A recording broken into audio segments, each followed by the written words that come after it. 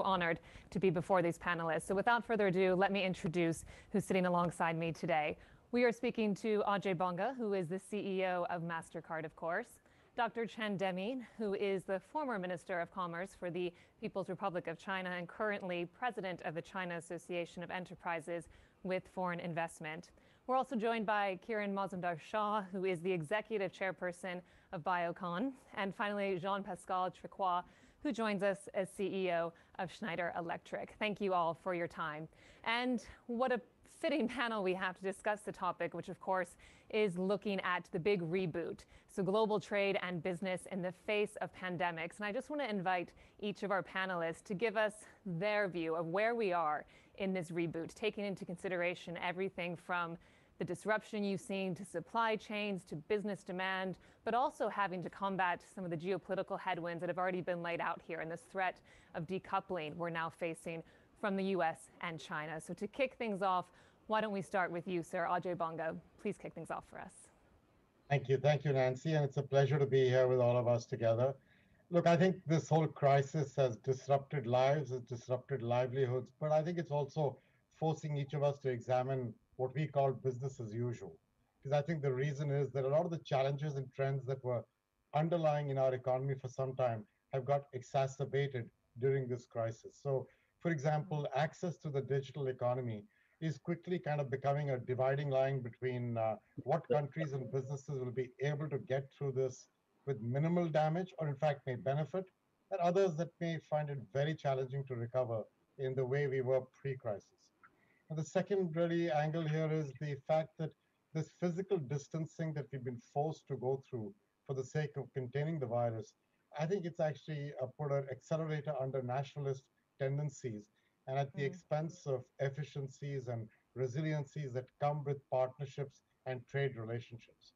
So I think those two angles are what we should be talking about as we go along. But my view is that these two, the first one, the one about digital, it's gone from nice to have to a necessity, which means we've got to think about two things. One is how are SMEs and people who may get left out, who may be challenged by this move, how do we get them to get a level playing field so they can play the way they need to, because they're key to our future.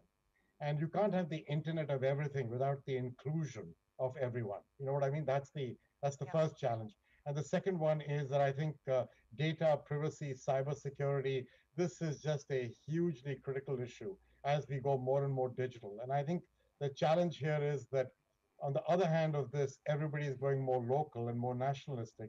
And I think if you have localization tendencies that prevent the transfer of data, that impose technical standards that preclude competition, or they promote a local monopoly, I don't think that's the way we're going to get ourselves back on a pathway of growth.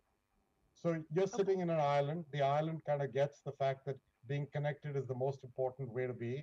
And I think if we can all have a point where collaboration is the expectation, not the exception, then we'd get to a good place for the reboot. That's what I'd say.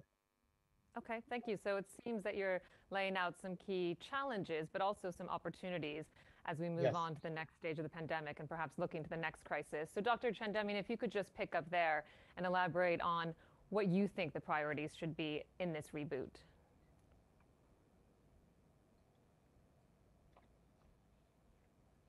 Thank you, 谢谢主持人，谢谢 Nancy。人传人的新冠疫情已经全球肆虐了，至今已经造成2800多万人生病，90万人失去了生命。那么目前人类对这个病呢还没有特效药和安全的疫苗，预防的方法主要是靠行政的隔断，比如说限制不设防的接触啊，这些呢就使世界的贸易和商业活动都按下了暂停键，大批的人是失业了，公共场所关闭了，生产陷入了停顿，财政也入不敷出，所以政府采取行政隔断呢，必须要短期内的迅速的控制住疫情，防止反弹和死灰复燃。如果政府的措施是松松垮垮的、长期疲惫的防御呢，这样就很难奏效，而且很难持久。那么现在疫情考验着人类的团结合作精神，考验着人类的科技和生产能力，也考验我们各国能不能守望相助。当然，疫情也使世界贸易的医药卫生用品的销量大幅度的提升，使在线的网上的商业活动急剧的扩张。我们的好消息是，这个人体试验，这个疫苗已经开始有了，像阿斯利康、辉瑞和中国的疫苗已经进入了第3期。我们的坏消息是，这个病毒可能和非典和中东呼吸综合症和 H1N1 的大型的流感都一样，将会长期相伴着人们。所以我们认为，也许这个病到了后疫情时期也不远了。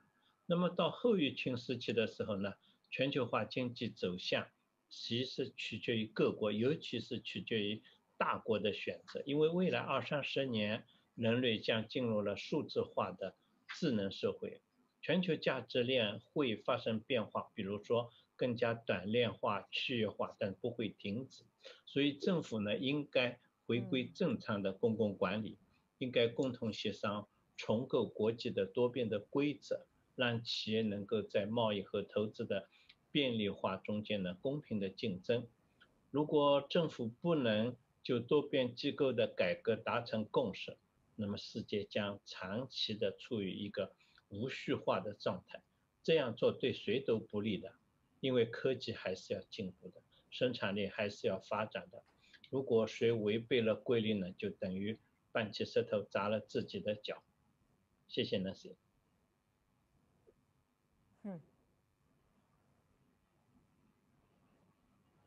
Thank you, Dr. Chen. And perhaps let's go to Jean-Pascal next. And Jean-Pascal, I know Schneider Electric does an enormous amount of business in China. So perhaps picking up on some of those themes Dr. Chen just talked about, and also your own view to what is taking place in this current environment.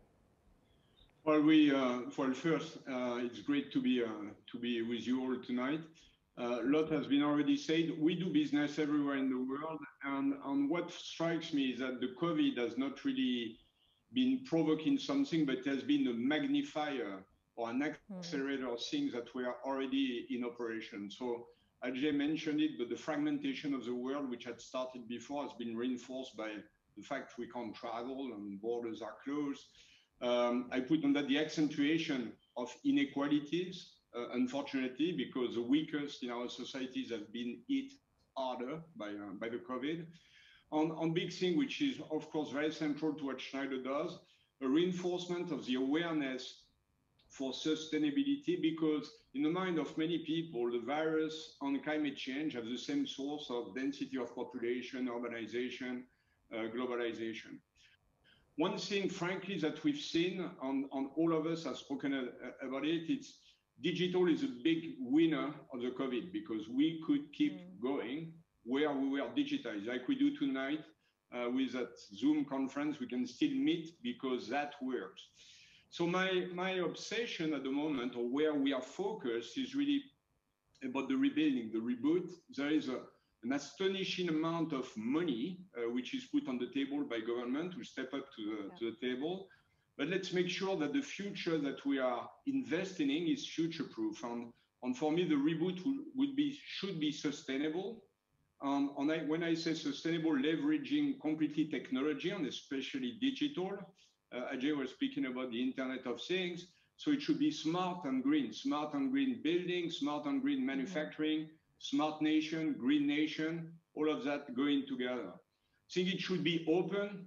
We should be all striving to keep the markets open. Of course, there is more tension at the level of the G2, but the rest of us must work together to make sure that we adopt common standards, that we keep open trade, that we find common solution, that we reopen travel bubble. I'm also worried by the fact that we can't travel these days.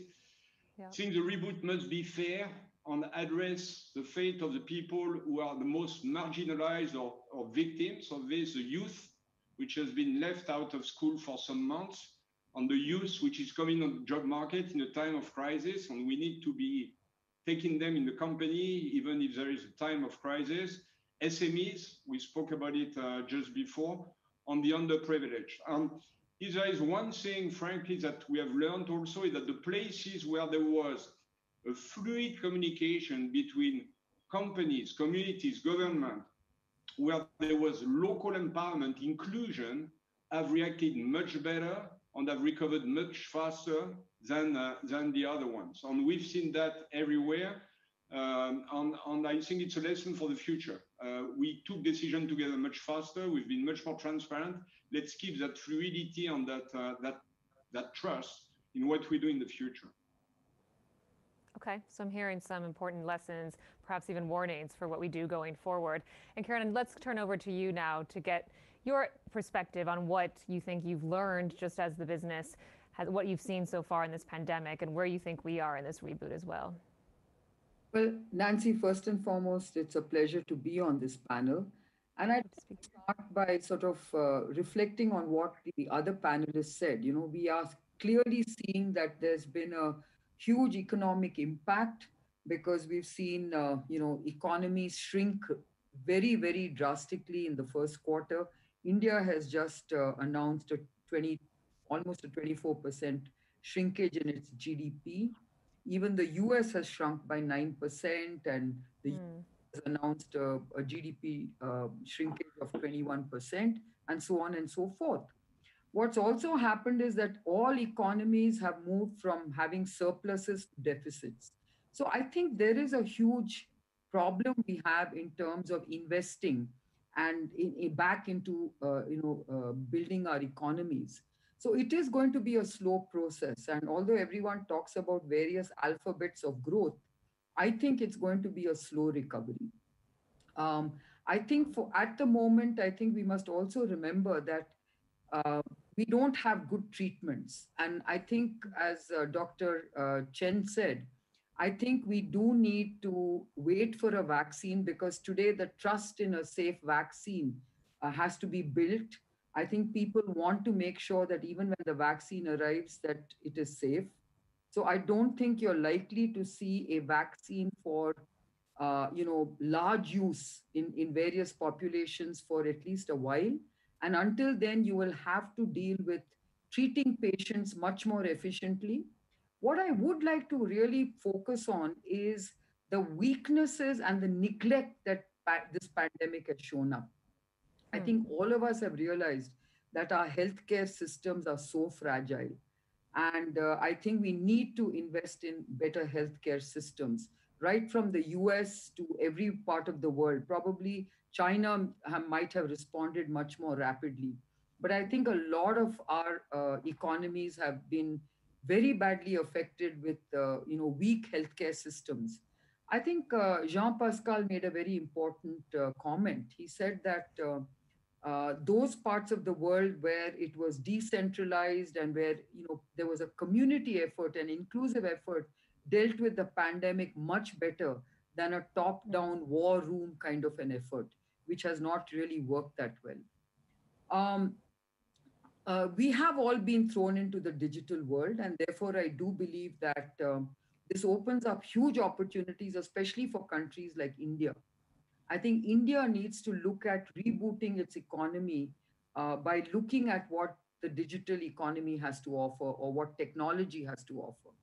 I think healthcare has actually taken advantage of a number of these technological opportunities. In fact, one of the aspects of vaccination that is being looked at is how do you use technology to vaccinate a billion plus population in a way that actually can leverage our very unique identification number to see whether we can actually get an extremely powerful database that tells you about who got what vaccine and how many doses did you get.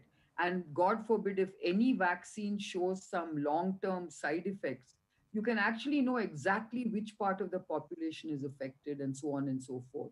So I think there are huge, unique opportunities using technology. Of course, we are now all getting into a cashless economy, a contactless economy. And I think things are not going to be the same for the foreseeable future.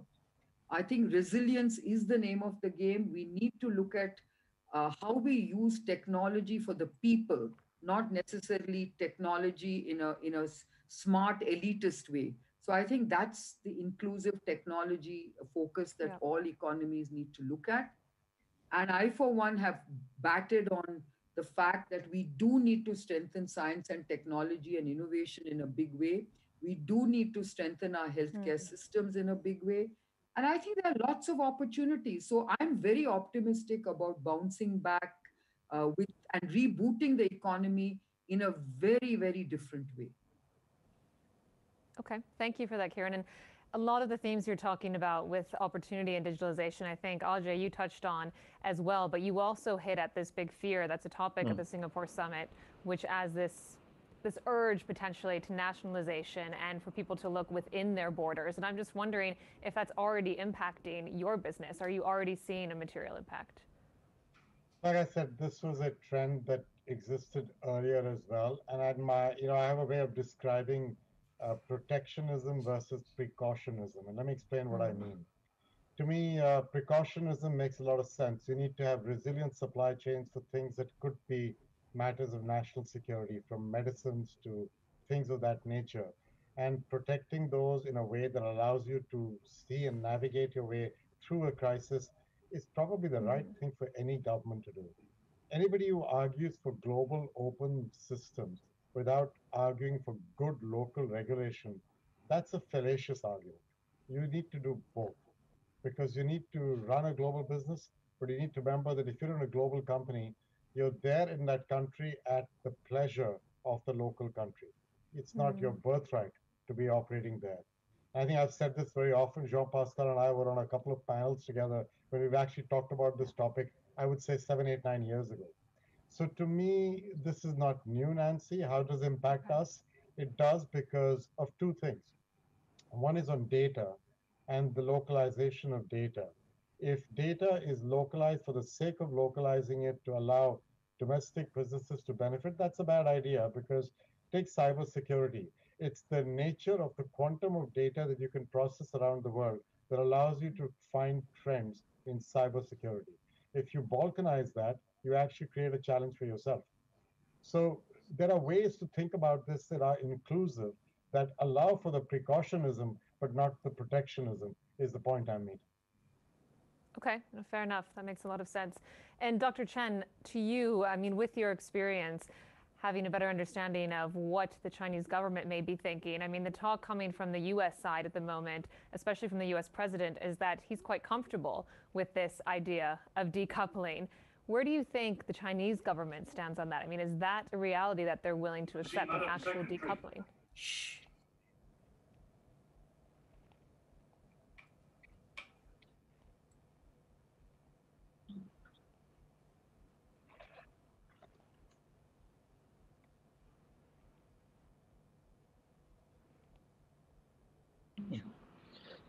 嗯，其实中美的脱钩，应该说在疫情没有发生以前已经存在。中国不想脱钩，所以我个人觉得这种脱钩虽然局部的已经发生，比如说美国商务部的实体清单，美国对中国的一些高校的制裁，还有对华为啊、TikTok 的制裁等等，但是真正要彻底脱钩，我觉得很困难，甚至做不到的。我们不可能再回到冷战时候那样，世界有2个互相不交流的市场。那么为了这个事呢，我专门听了一下已经在中国投资的几万个外国企业的态度。中国的欧洲商会，他们对欧洲在中国的企业做了调查，90%的企业目前没有要离开中国的打算。中国的美国商会也做了调查，在中国的美国企业目前85%没有要离开中国的倾向，而且今年的1到6月份，就今年上半年，外国资本在中国的投资，我们讲的 FDI 是增加的，7月份和8月份还在增加，所以我想，美国总统想要脱钩。美国的国务卿也在各处说脱钩的事，但是局部的脱钩可能已经发生，还会进一步发生。整个世界完全脱钩，中美之间完全脱钩，我个人觉得不可能。如果要那样的话，那就要求所有世界各国都要选边站队，这对大家也是不利的。所以我觉得脱钩最终不会完全实现。而谁要脱钩，所以其实用中国的谚语讲，就是搬起石头砸自己的脚，最后会使自己受的伤害比人家更大。谢谢。And Jean-Pascal, I mean, does the sheer rhetoric around this possibility concern you, though, as a business leader? Yeah, sure. Well, it's a change in the environment to which we must adapt. I don't believe personally that there will be a full decoupling, but what I think is that the crisis of the COVID, on the top of other phenomenon, is pushing the supply chain, for instance, to be more regional as we speak today. On name them. I mean, it's a question of standards. As the geographies of the world are developing, they're adopting their own standards. And when you go around the world with your electrical adapter, you know that my industry is not one in the world. It's very different from one place to the other one. And that's an heritage from a long time ago. You see that more and more in digital also, because the world of digital are diverging. And therefore, our digital world, our system are digital, but they adapt to the ecosystem. It's about time to market. Our customers want their product faster than ever for yesterday, and you can't do that with long supply chain. It's about mass customization. They wanted their color, their things, their variants and things, and that's great. If you can do that, it's differentiation. It's perfect.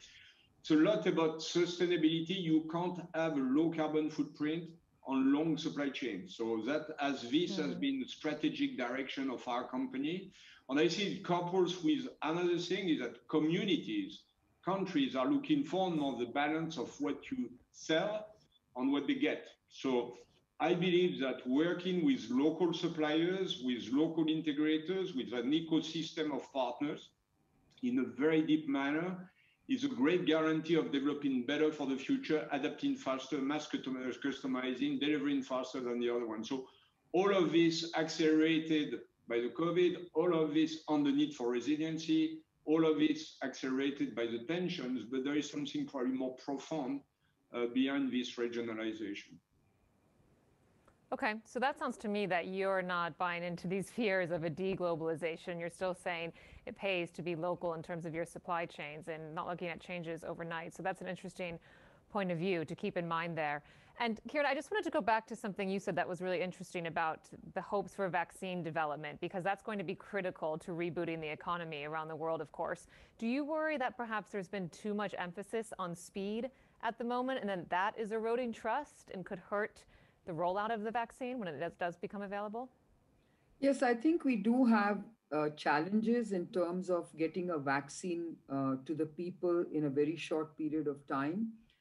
Because I do believe that some of the recent events that have basically exposed some serious adverse events, which actually happen in most vaccine development programs, has received a lot of attention. And of course, it does sort of set off alarm bells ringing in people's minds.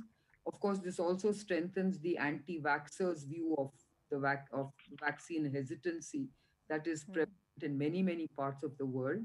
And I think, this is about public trust. So I think we do have to earn public trust. We should not be rushing vaccines into the market without having enough safety data. So I do anticipate that there will be emergency use with some strict criteria of how vaccines have to be, doled out. But I think it will take at least a year or year and a half before you really get large populations being vaccinated by a safe vaccine. And I think until then, we do have to cope with the disease. We have to learn to manage the disease better. I have been sort of batting for focusing on treatment outcomes and lowering mortality rates, because that will give you far more confidence than what we have today. Moreover, I think what is also something I want to talk about is the vaccine nationalism that is creeping into the world.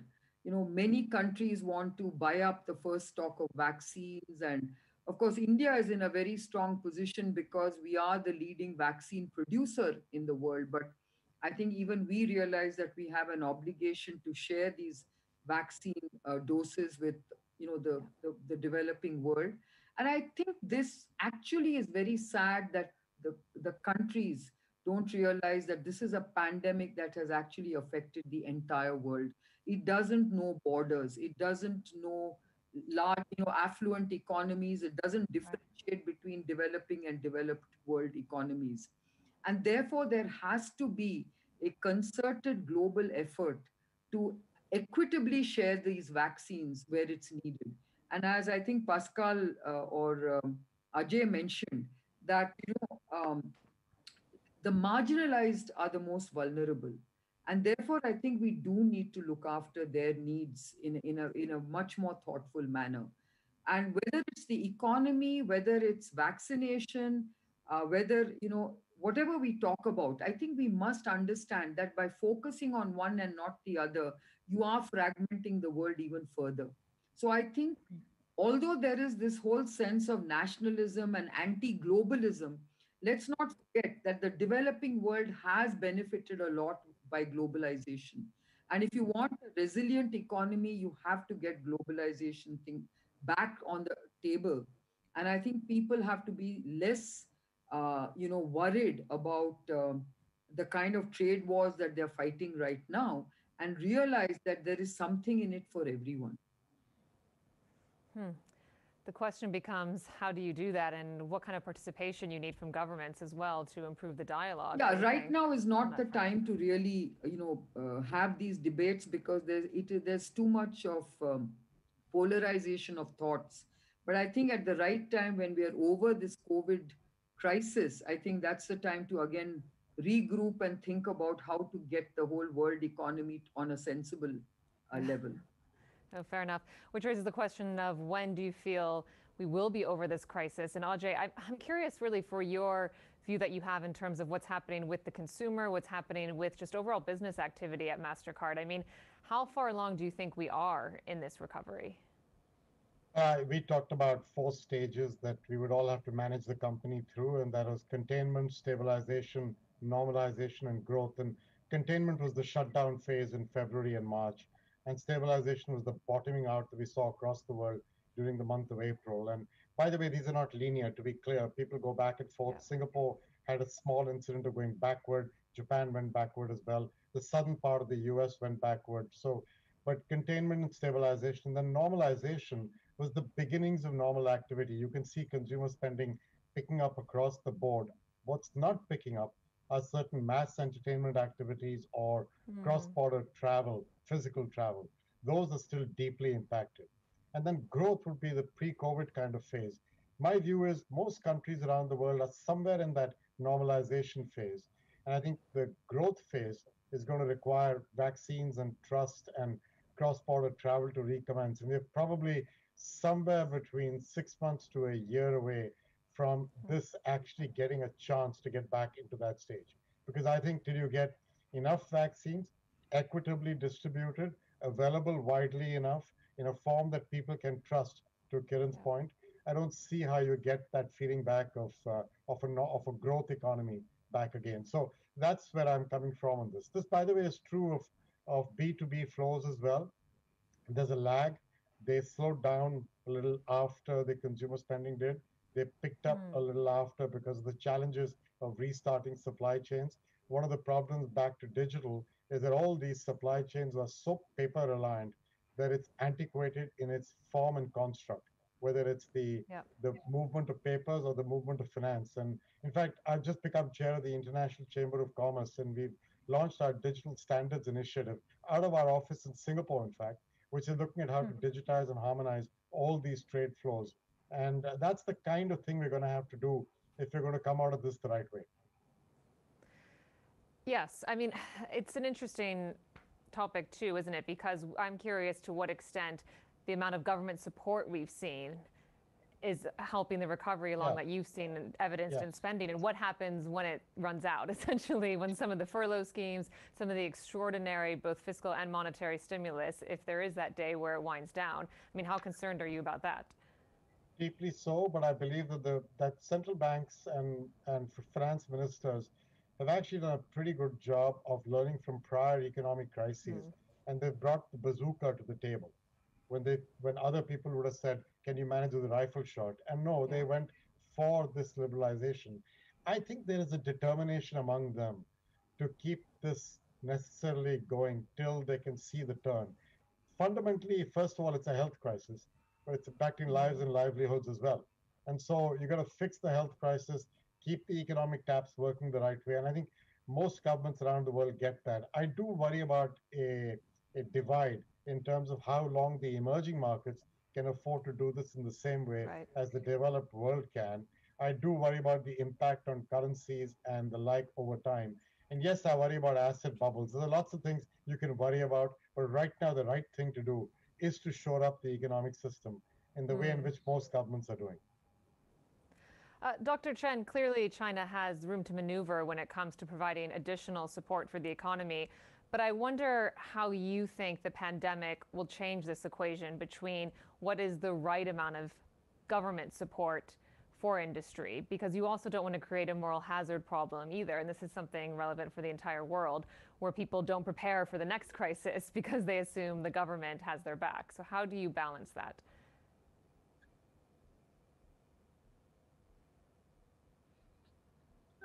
这个疫情还要进一步的发展，全世界并没有结束。也许我们秋冬天还有一次北半球的高潮哈。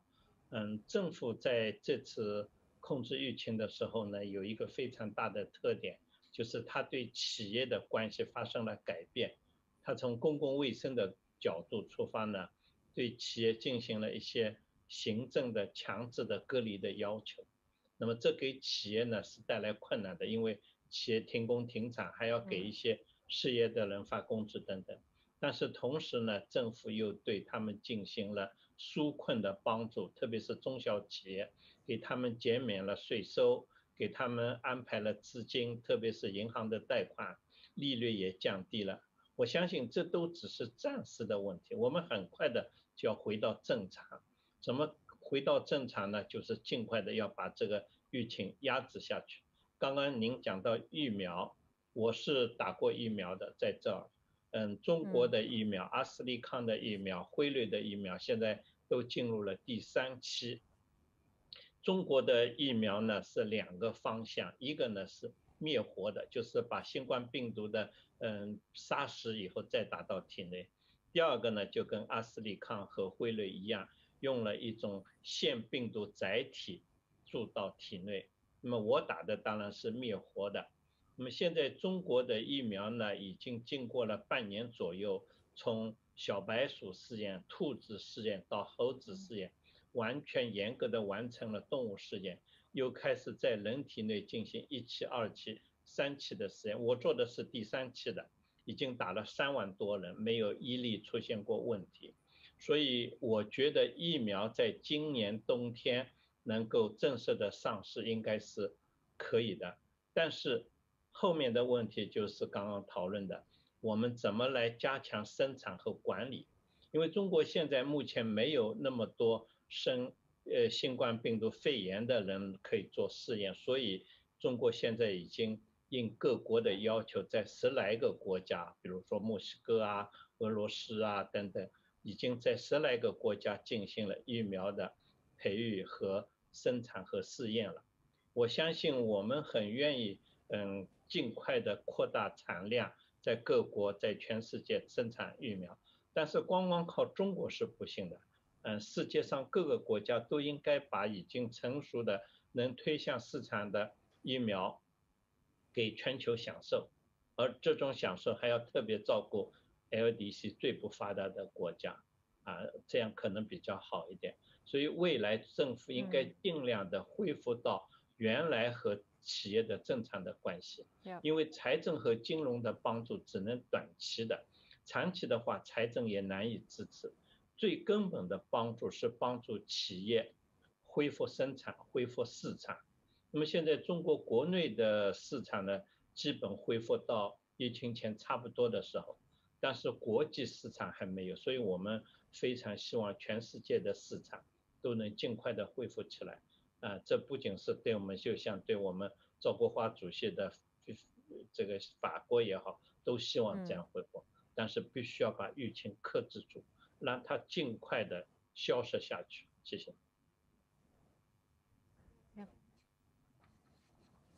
Thank you. And we do have some questions coming from the audience, but just before I get to those, Jean-Pascal, on that recovery note, I want to get the same thoughts from you that we had from Ajay, which is, where do you think we are in the recovery based on your business activity?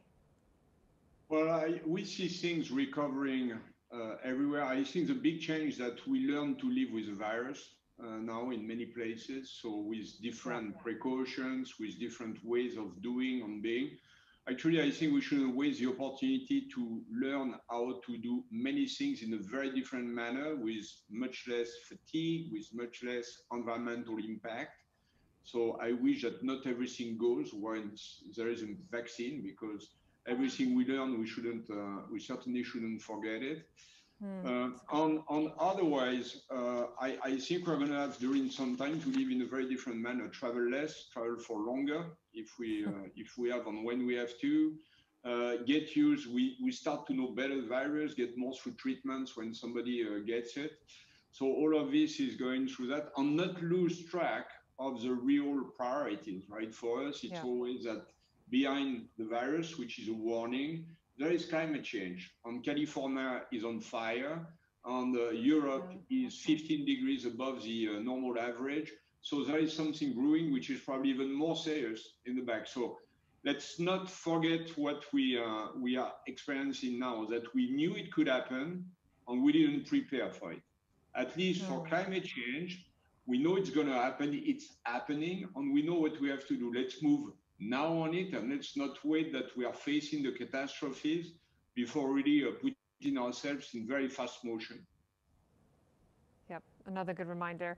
One of the questions that has come in, Kieran, I'll start with you on this one, is again about the vulnerabilities in global supply chains. I mean, what do you think COVID-19 exposed in this regard in terms of vulnerabilities?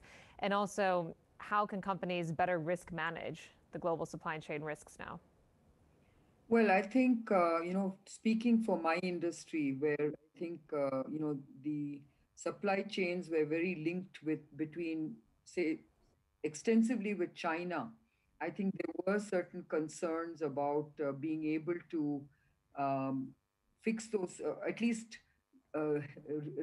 hedge some of that risk and start doing multi-sourcing. So I think supply chains are looking at multi-sourcing and being less reliant on just one one supplier. I think those kind of things are coming into being. And I believe that we are going to see some shifting of supply chains. There is a kind of a self-reliant kind of rhetoric that many countries and economies are chanting, but I think that's going to be short-lived, because sometimes it's very inefficient to try and be vertically integrated based on the kind of supply chains you're part of. So I, for one, believe that there are lots of opportunities for a country like India to bring back a lot of manufacturing which it had surrendered to China. But at the same time, I think India needs to look at its connectivity with many other parts of the world for it to be really efficient. So I don't see a huge shift in the sort of the post-COVID world for many of these industries, but there will be some changes. I think there will be some shifting of supply chains in many sectors. Okay, thank you.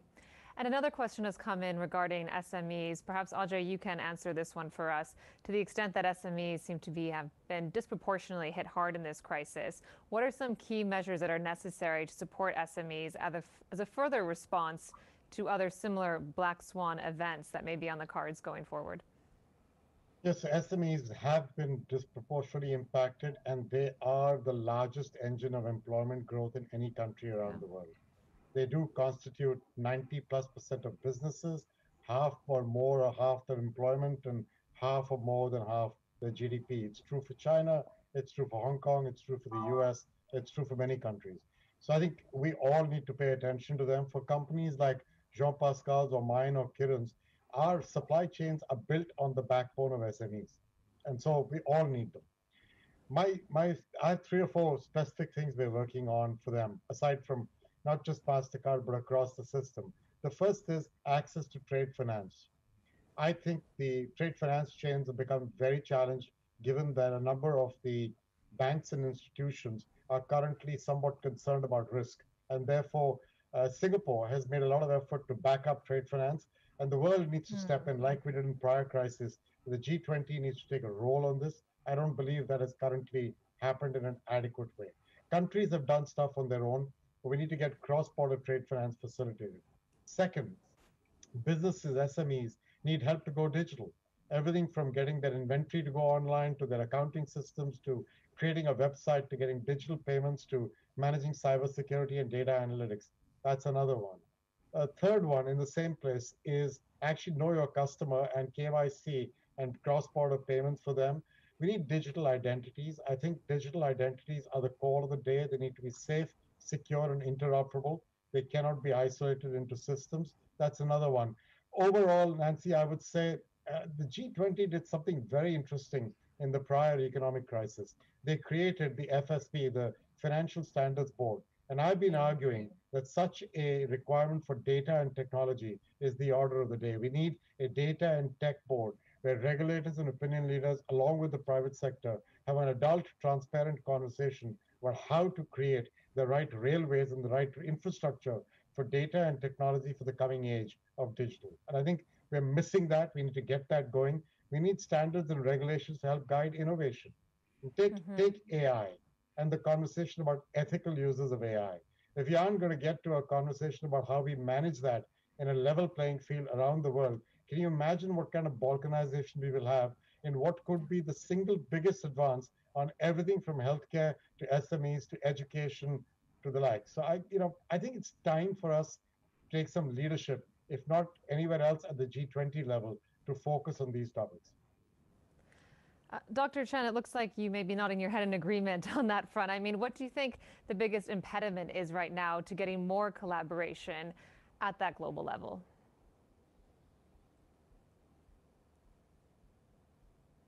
不是很赞成他说法的。目前我们必须要合作。新冠病毒其实在考验我们能不能合作。目前很大的一个问题就是各国，特别几个大国之间的方针政策取向还不一样，这是比较糟糕。所以我看了前天联合国以压倒多数通过了一个决议，要求大家合作起来。所以最重要的，大家要合作，非常重要，没有其他办法。而且全球化一定还要往前走，因为没有全球化就没有这么大的生产能力，一个国家是不可能抗住的。那么现在情况是我们已经经历了这一次的反思了，所以每个国家会更多的注意自己的公共卫生产品的生产和储备。全球化也发生了一些变化，比如说GVC Global Value Chain 这个价值链它会发生变化。中国从2008年开始呢，它的组装的产品的出口就开始减少，逐步有一些中间产品出口到印度，出口到越南，然后再有这些国家组装以后出口到全世界，也包括出口到中国。那下一步中国的预算价值链还会更加，供应链还会更加的短链化。那么比如说有些产品现在是美国在墨西哥加工了运到中国，中国加工了再运回美国，将来这样的远途运输是不利于碳排放和这个竞争的价值规律的。所以下一步大家会区域化，更多的比如亚洲的生产、欧洲的生产、北美洲的生产。我想我们是做好这个准备，所以我们要更多的启动中国自己的市场，因为中国的市场今年能够达到和美国一样大的单一的国内市场，我们这个市场进一步的开放，这样的话对全球我想也是好的，所以合作也许是将来最重要的方向。谢谢。